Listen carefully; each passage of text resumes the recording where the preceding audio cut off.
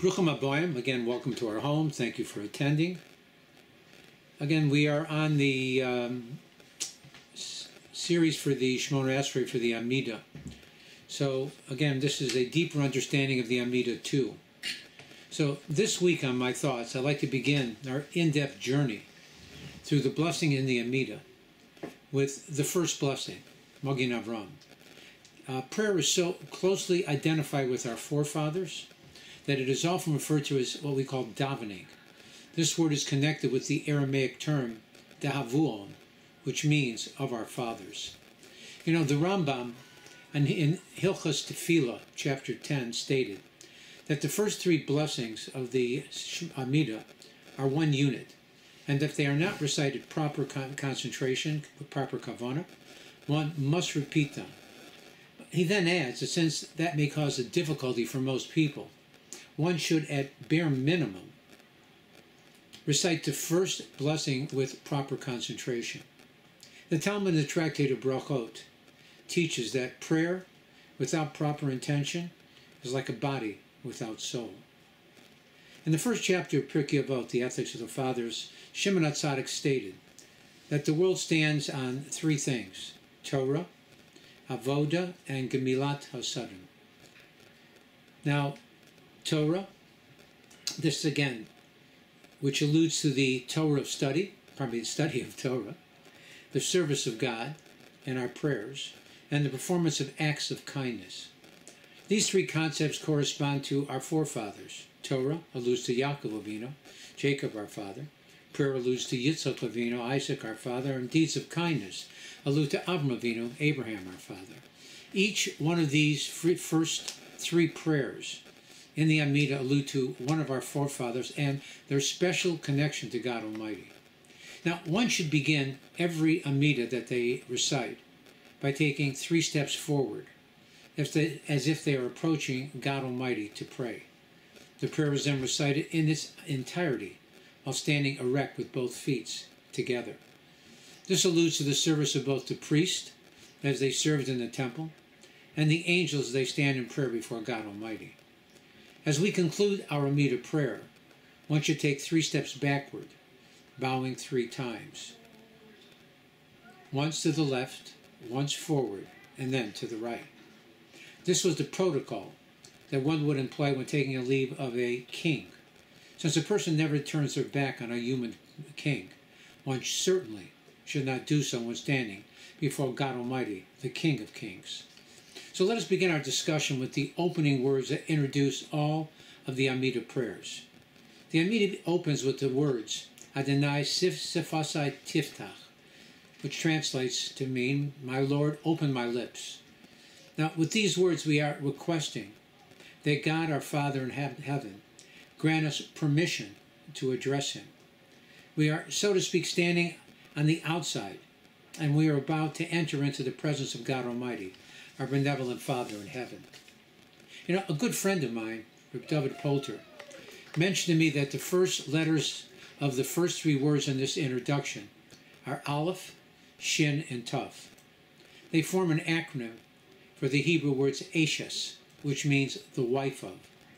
We are told by our sages that at the giving of the Torah to the children of Israel at Mount Sinai was seen as the marriage between God Almighty and the Jewish nation.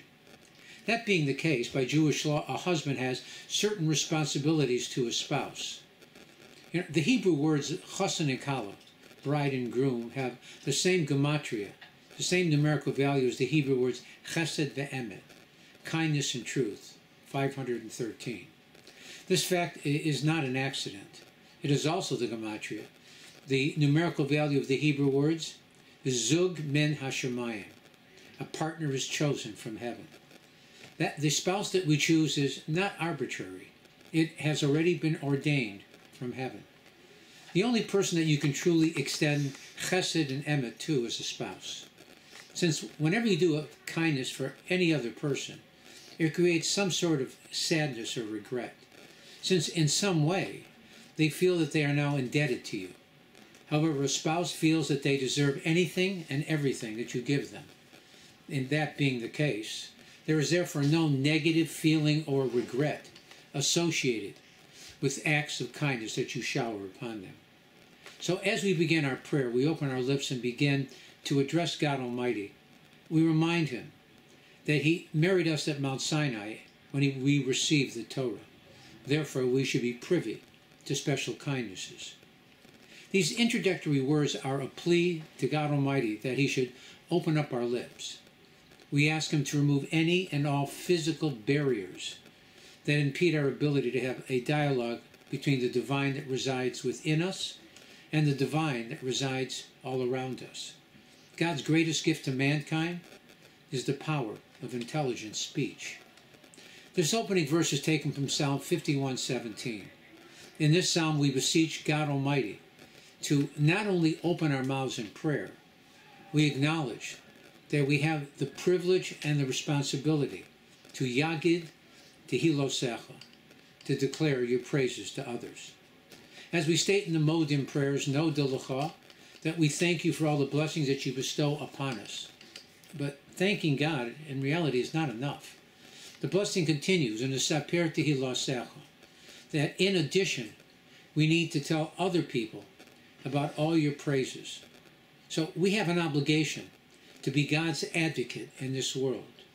If we fulfill our obligation in this world, then he will be our advocate in the world to come. The prayer opens with the Hebrew word Baruch, which is translated as blessed.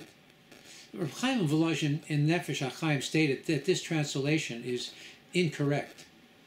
Saying that the word means praised or blessed is not a proper description of God Almighty. God does not need our praise or our compliments. Reb Chaim contends that a more precise translation of the word Baruch is to increase, expand, or intensify. All of these words are connected to the Hebrew word Berecha, which means to spring. When we use the word Baruch, so we are in essence proclaiming that God Almighty is the source of all of our blessings. The word Baruch is also connected to the word Berach, which means knee. We introduce ourselves with a bow before we begin our personal audience to God, our Father, our King. As we recite the word Baruch, we bend our knees before him as a sign of reverence and humility. The Talmud in the Tractate Brachot states that we bow 4 times in the Amidah. The Kohen Gadol, the high priest, bows at the beginning and the end of each of the blessings. The king bows at the first word Baruch and remains bowed until the last word in the Amidah, Shalom. The Talmud states, for he is bent over by the weight of his gratitude. The greater the man, the greater the humility. The next word is Atah, you, which is said in the second person. As we pronounce the word, we bend over from the waist.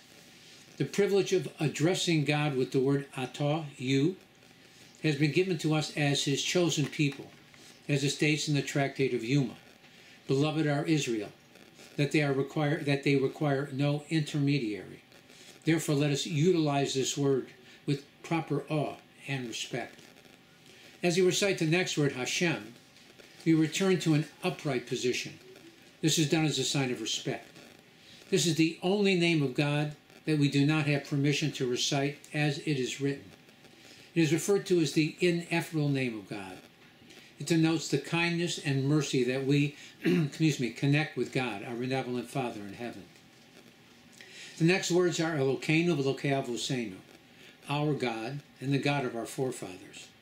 We begin our prayer with the word our God, since we as individuals are obligated to serve him to our fullest abilities. On the other hand, we acknowledge that the reason that we were chosen by God was not due to any action or merit that we possess.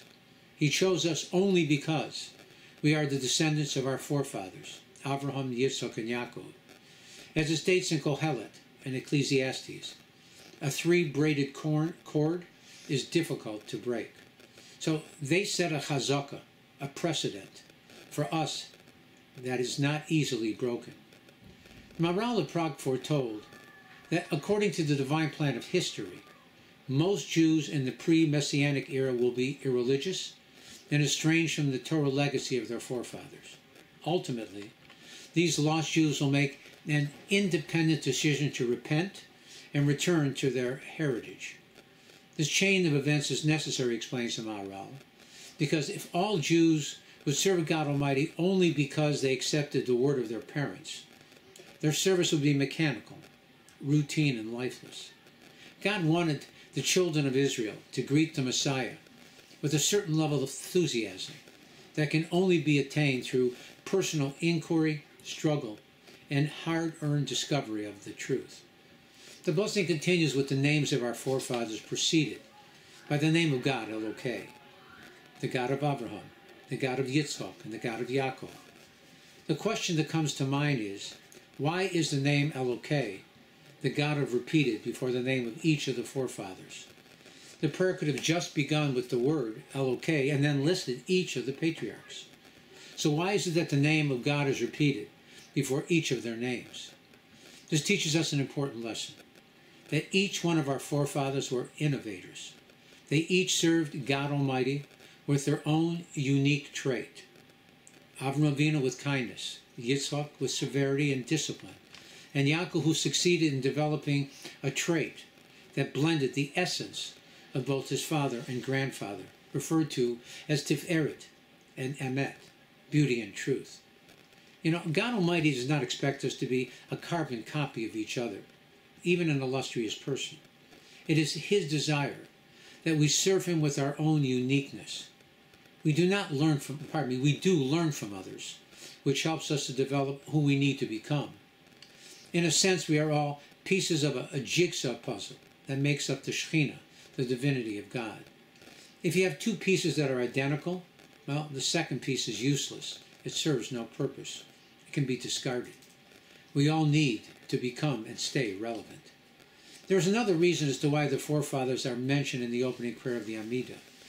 It states in Moran Nevuchim that this is also one of the principles of which the Torah depends, that all the good that God did for us in the past and will do for us in the future is in the merit of our fathers, Abraham, Yitzchak, and Yaakov, who kept the way of God to do righteousness and justice. As it states in Mishlei and Proverbs, forsake not your friend, nor the friend of your father. This verse can be understood on two levels.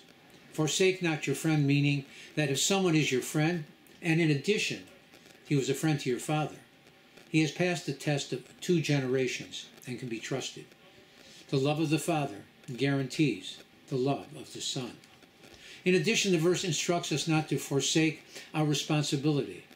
It is incumbent upon us to show gratitude to such a friend and their relationship. There are times when we are all in need of a friend. Joy with a friend is doubled, and sorrow is cut in half. The 3 forefathers represent the Sfirot. There were 10 characteristics that God Almighty employed in creating this world. The first 3 traits are intellectual. They are referred to as Chabad, which is an acronym for Chachma, Bina, and Dat, wisdom, understanding, and knowledge. The remaining 7 traits are all emotional, 6 that are masculine, and the last trait, Malchut, kingship, is feminine. The first blessing in the Amidah is dedicated to Avraham Avinu, Abraham our father. He was the paradigm of kindness. Avraham Avinu, Abraham our father, represents the trait of chesed, kindness, the first of these emotional traits. He emulated God Almighty, whose desire in creating this world was stated in Psalm 89:3, which states, Olam chesed yiboneh, that God created this world for kindness. In addition, Avraham Avinu was the first person in creation to spread monotheism throughout the world. Yitzchak Avinu, Isaac our father, was the paradigm of severity and discipline. He is perceived as the toughest of the fathers. Even though he fought no battles, the king of the Philistines, Avimelech, saw him as a possible threat to his nation. He therefore suggested that they should join together in a peace treaty. Yitzchak had the strength of character to go against his nature and bring up an Esau in his house, even allowing Esau's wives to burn incense to their idols in his home. According to some commentaries, it was that smoke from those idols that caused him to go blind in his later years. He could have easily thrown Esau out of his house, but he went against his nature, and by doing so, he was able to influence his wayward son to be better than he would have been otherwise. Yaakov Avinu, Jacob, our father, is seen as the greatest of the forefathers. He personified the traits of Tiferet and Emet, truth and beauty. As it states in the book of Micha, Titain Emet liYaakov. He gave truth to Yaakov. The word give, Titain, is used here since truth is not something that a man can acquire by his own powers. This was a gift from God Almighty which continues for his descendants. Yaakov was able to incorporate for his descendants. Again, Yaakov was able to incorporate the best of both his father and grandfather.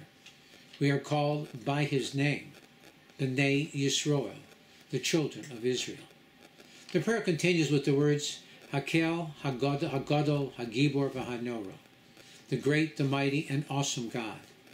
These four words connect to the four remaining traits that God Almighty has taken upon himself when he created this world. Again, Nehim, which is Netzach, victory, Hod, splendor, Yesod, foundation, and Malchut, kingship. The highest form of praise is imitation. When we recall these praises of God Almighty, we must resolve to follow his example. As it states in the Talmud in the tractate of Shabbat, Avedom Melo, that we should emulate him. The prayer continues with the words, Kel El Elyon, the God that is most high. The word Elyon means that God Almighty is so exalted that he is far above any human comprehension or even the highest of angels. We can only know him through his deeds, this amazing, magnificent world that we are blessed to live in. Gomel chasodim tovim konei hakol, that God bestows good kindness and he possesses everything. There's nothing in this world that we receive that is not a gift from God Almighty, our Father in heaven. All that exists in this world is his possession. Success belongs to God. All that we contribute is the effort. With every benefit that a person receives, they become more and more indebted to their benefactor. There is no way for us to repay his kindness. This fact alone should make us more and more humbled before him. Zocher chaste avot, and he recalls the kindness of our forefathers. The Talmud in the tractate of Shabbat stated that the merit of our forefathers have lost their ability to protect their descendants. However, Isaiah said that if we emulate their kindness, then God Almighty will always remember us favorably. The Maharal of Prague stated that this is precisely the purpose of prayer. Even if our sinful ways have obliterated the merit of the patriarchs, sincere prayer will once again bring those merits back to life. Kindness is the root of divine service. Umevi goel livnei v'nehem l'man shemo, and he brings a redeemer to their children's children for the sake of his name. These words are written in the present tense to tell us that redemption is not a one-time event in history, but that it is an ongoing process that is occurring right now. Every event that has been part of our history, both good and bad, is actually one step forward towards the ultimate redemption of the coming of the Mashiach. The paragraph ends with the word bi'ahava, which means with love. Everything in this world, everything goes back to love. Love of God and love of man. One cannot love God unless they love his children. The second temple was destroyed because of the sin of sinas chinam, baseless hatred. The Messiah will come when we can genuinely love our neighbor, avas chinam, baseless love.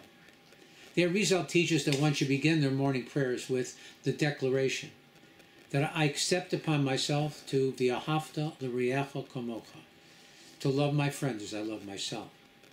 We recite our prayers in the plural tense to demonstrate that we are concerned not only for ourselves, but we are also concerned about the needs of others. The Talmud in the Tractate of Bava Kama states that anyone who prays for his fellow man, his prayers are answered first. The ending sentence in the prayer begins with the words Melech, Ozer, Umoshia, Umogen.